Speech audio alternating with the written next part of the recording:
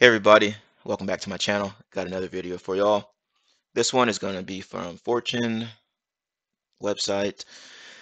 Before we get into it, please consider subscribing, hit the like button, comment below. Let's hear your thoughts and opinions on this article.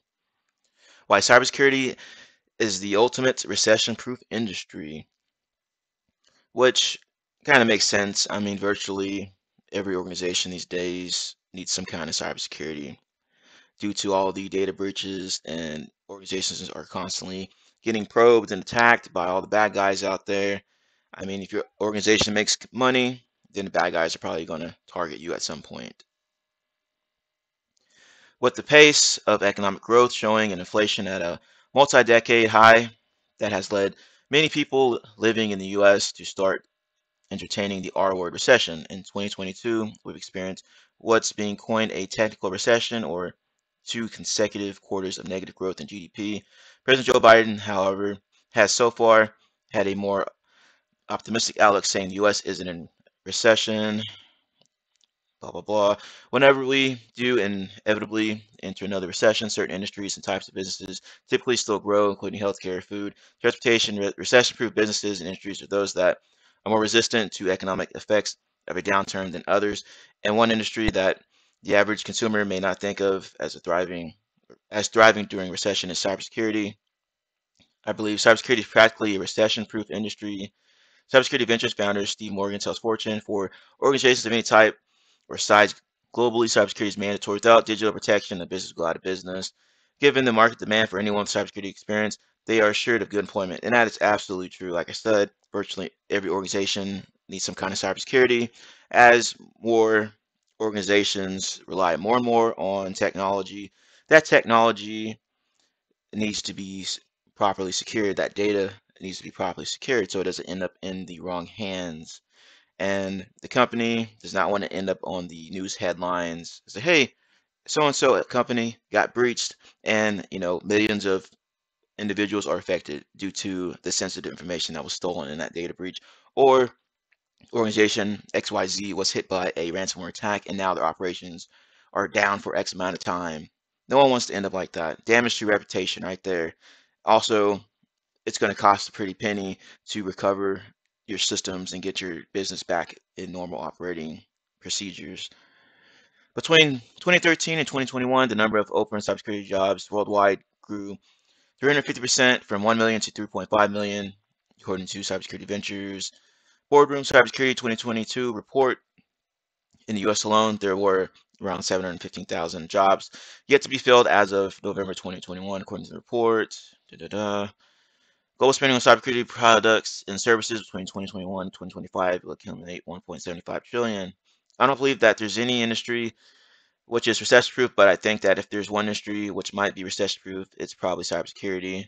Adi Dar, CEO and founder of cybersecurity firm Cyberbit, tells Fortune, everyone is trying to recruit, everyone is trying to hire. I think that it's going to take years and years until maybe part of the gap is closed. I'm not sure it's ever going to completely close.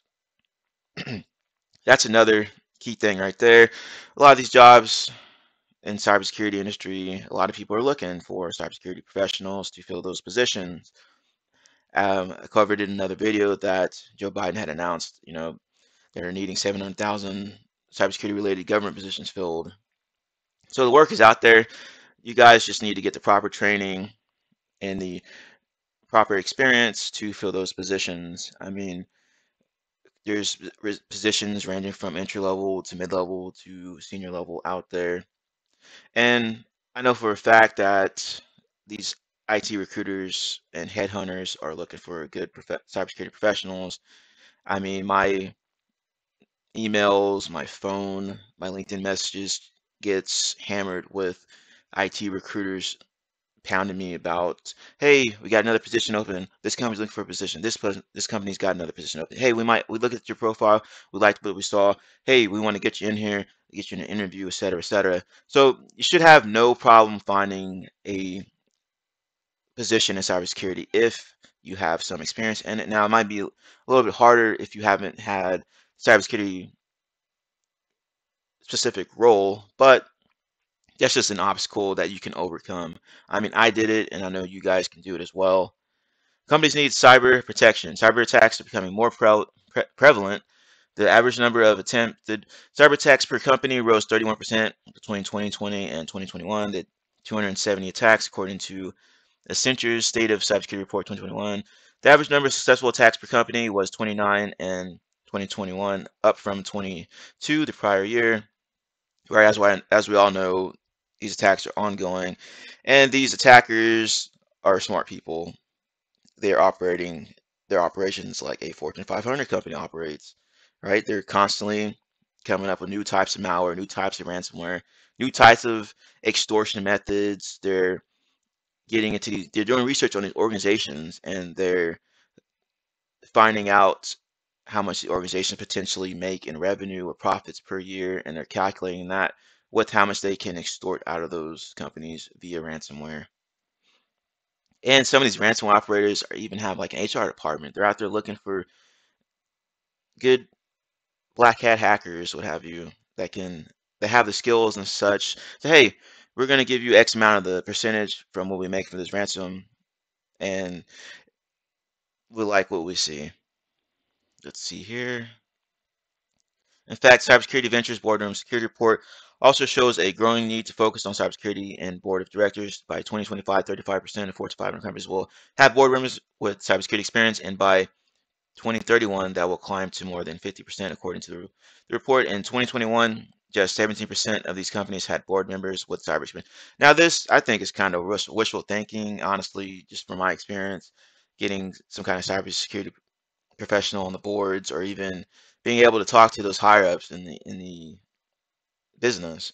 A lot of these higher ups, at least from my experience, they think that their company is doing all it can do to keep their data and systems protected from these bad guys, but in actuality, they're not. They have thousands of vulnerabilities that haven't been remediated. They got a lot of discrepancies in their security posture, policies, procedures.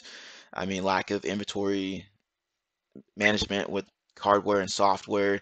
I mean, the company's not doing the basics, or they're lacking in the basic areas. They're not getting, properly getting penetration tested, or getting some kind of vulnerability or risk assessment done, and actually going in, reviewing those reports, and getting the issues fixed. That's a lot of times that happens. They just go out and get these penetration tests done, get these risk assessments done, vulnerability assessments done, and they're not looking at the reports. It's just a check in the box. Look, yeah, we did that. We did that for auditing purposes, but they're not going in and having some kind of follow-up meeting, discussing with the appropriate business units, like, hey, how can we fix these issues so that next year when we do this again, we'll be in better shape.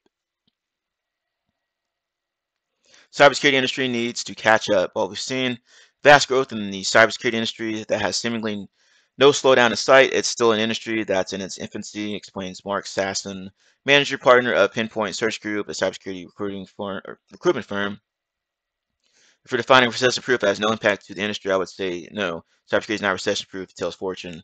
While the industry will surely continue to grow over time, the massive growth we've seen in the past couple of years is a symptom of an industry in its infancy and needing to catch up to motivate their actors. And that's true as well. I mean, there's probably no industry or job that's recession proof, but if you're in a job that is in high demand and you have those skills that fit that demand, then hey, they're going to look for you, and they're going to hire you, and they pay you the big bucks if you know what you're doing. That's why you guys need to get those skills out there. Get on YouTube.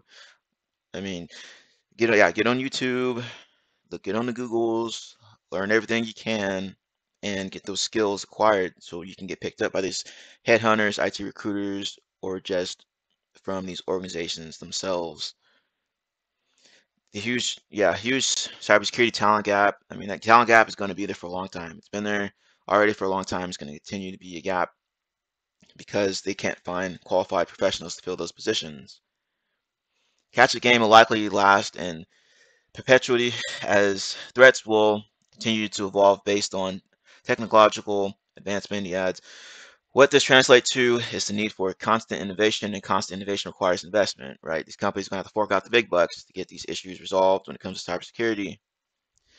I mean, if you're in cybersecurity right now, you're probably in a good position because you got everyone trying to recruit you to go and work for them to get their systems secured, and they're willing to pay you the big bucks. I mean, you have a lot of leverage when it comes to that in current situations. Say, hey, I got like 3 or 4 different kinds of job offers. What separates you from these other job offers? Are you gonna pay me the big bucks? Are you gonna offer me more incentives to join your organization, better benefits, et cetera, et cetera? Anyway, that's all I got for you guys. Check out this article. Give your thoughts in the comment section below. Hit that subscribe button, hit the like button, and I'll get back with you later. Thank you.